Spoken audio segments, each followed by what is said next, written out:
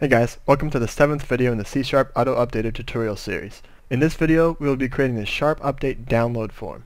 This is the form that will be shown to the user as the update is downloading and report the download status. It will also generate the MD5 hash sum of the downloaded update with our hasher class and compare it to the original MD5 from our update XML to verify it downloaded correctly.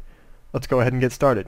Let's go ahead and right click on our project, go down to Add, New Windows Form, and we're going to call it Sharp Update Download Form and hit Add. Again, like the last video, we're going to set up the form before we write any code. Starting off with the form, we're going to change the font to the same font that we used in the last video, SEGOE UI, leave it at 8.25 point. The next thing we want to do is set the form border style to fixed dialog. Then we set the text, we can just do downloading update. Then we go down here, we can set the size of the form to 419 by 224.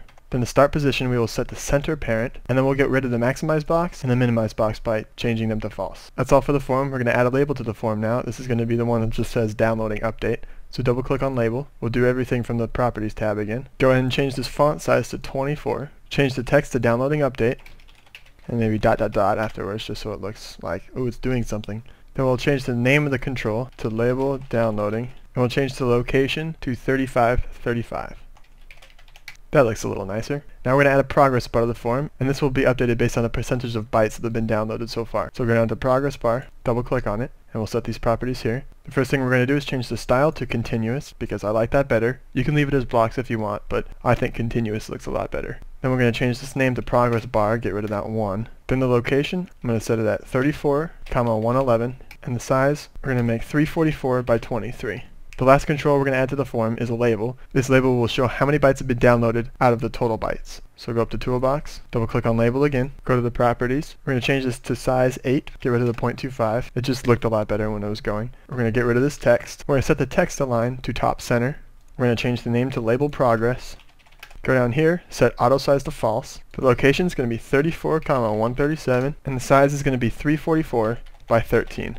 Then go ahead and hit save. The next thing we're going to do is go ahead and start writing the code. So right click anywhere on the form and hit view code. Let's import the namespaces first that we're going to use in this code. We'll be using system, we'll be using system.componentModel, we'll be using system.drawing, we'll be using system.io, we'll be using system.net, and we'll be using system.windows.forms. Now the first thing we're going to add is 4 private fields. The first one is going to be a private web client, and I'll just call this web client. That's going to be the web client we use to download the update from the server. The next one is going to be a private background worker, and I'll call this BG worker. On this background thread, we're going to be hashing the file to verify the file integrity. The next private field is going to be a string, and it's going to be called temp file. This is going to be the temporary path to the downloaded update before we move it to its actual file location. The last private field is going to be a private string, and it's going to be MD5. And this is going to be the MD5 hash sum of the update from that update XML.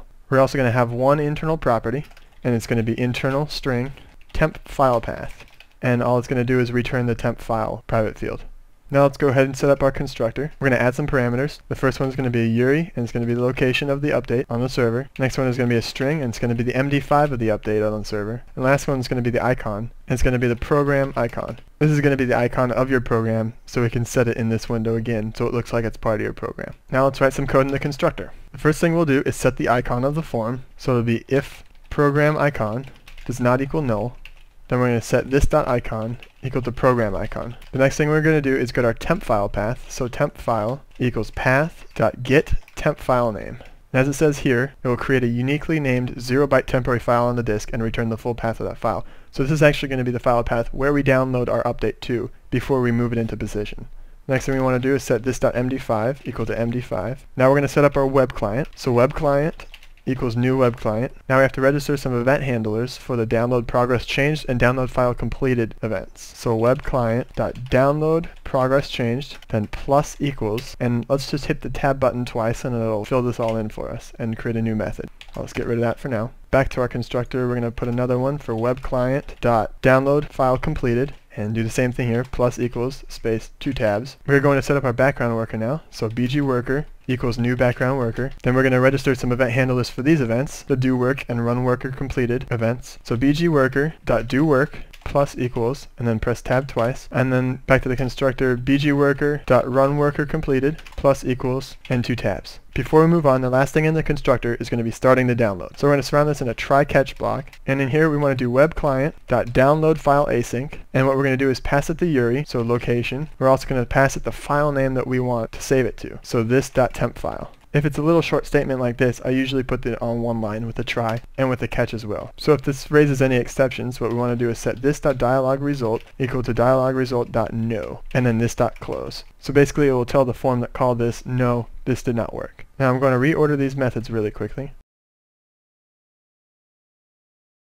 The first method we're going to fill out is the web client download progress changed method. What this is going to do is update the label and the progress bar based on how much is downloaded. First thing let's do is set this.progressBar.value equal to e.progress%. That will update the progress bar based on how much is downloaded. The next thing we want to do is a little more tricky, but this will update the label and show them how many bytes are downloaded out of the total. This.labelProgress.text equals string.format, and then in that we're going to do downloaded, and then the little placeholders again, 0 of 1. So what we're going to pass this is e.bytes received, and then the next one is going to be e.total bytes to receive. Now unfortunately this is not exactly what we want. This will just display the raw amount of bytes, so maybe it's a gigabyte file, it'll display the number 1.7 trillion or something. So what we're going to do now is make a little helper method to make it look nicer. I'll put that right underneath it. It's going to be a private string format bytes. What it's going to do is take a long called bytes, it's going to take an int decimal places, it's also going to take a boolean and show byte type. What this will do is say you're given this many bytes. Well, what this method will do is divide it correctly and output the number of bytes shown as the closest byte type. So say maybe that's 2.1 megabytes, and it'll come out like that instead of all those bytes in a row.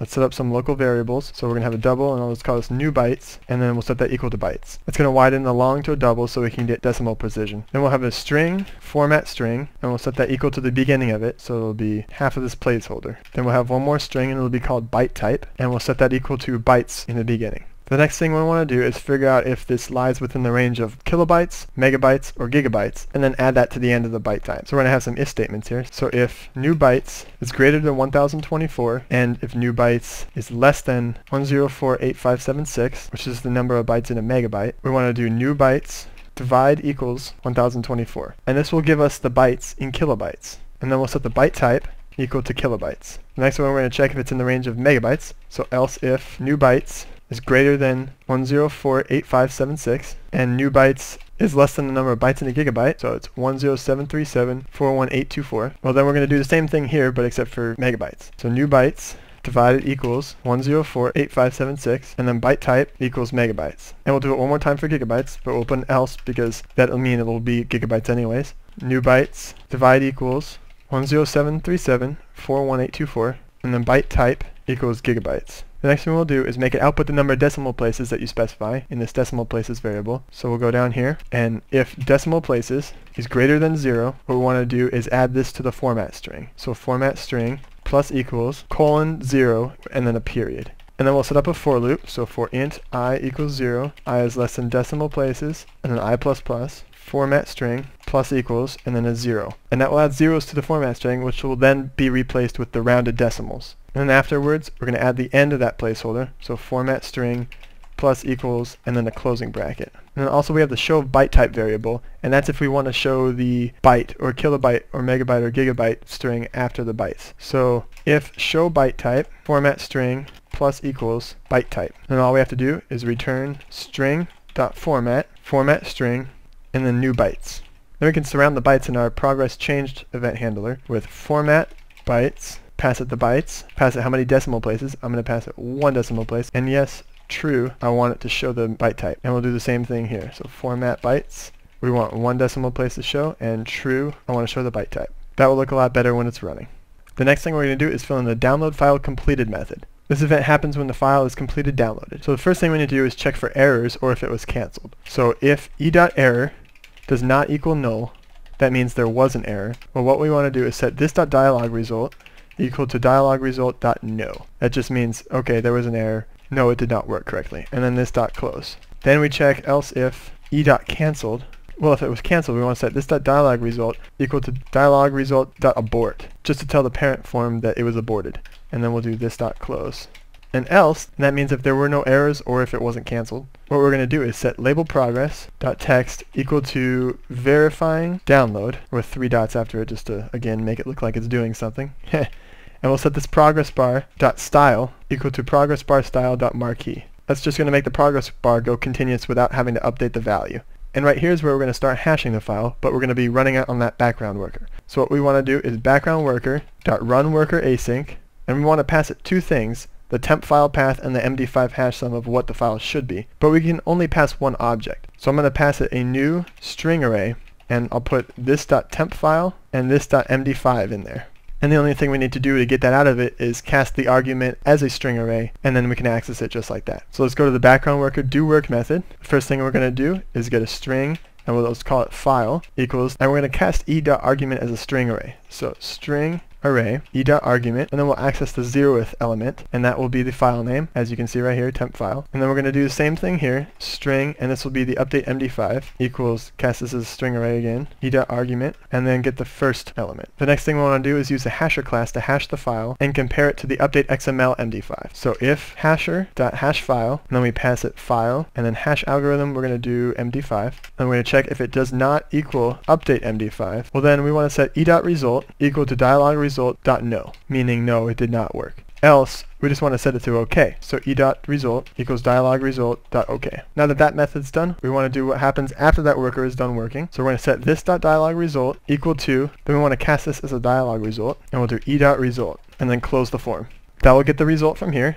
It'll either be a no or an OK, and it'll set this form's dialog result to that, and then close the form. The last thing we want to do is handle what happens when the user clicks this X to cancel the download. So we're going to click on our form once, go to our Events tab, go down to Form Closed, and double click in that box. What we want to do in this method is check if the web client is downloading, and then cancel the download, or if the background worker is hashing the file, cancel that background worker. So if webClient.isBusy, that means if it's running, what we want to do is webClient.cancelAsync, and then set this.dialog result equal to dialog result.abort, just to say the user aborted. The next one is going to be if background worker.isBusy. We're going to do the exact same thing but cancel the background worker. So background worker.cancelAsync, and then this.dialog result equals dialog result.abort. Hit the save button, and now you have your completed Sharp Update download form class. That's all for this video. In the next video, we're going to create the Sharp Update accept form, which will be the first form the user sees when there's an update asking, hey, do you want to accept the update? Go ahead and hit the like button if you like this, subscribe if you haven't yet, and I'll see you in the next tutorial.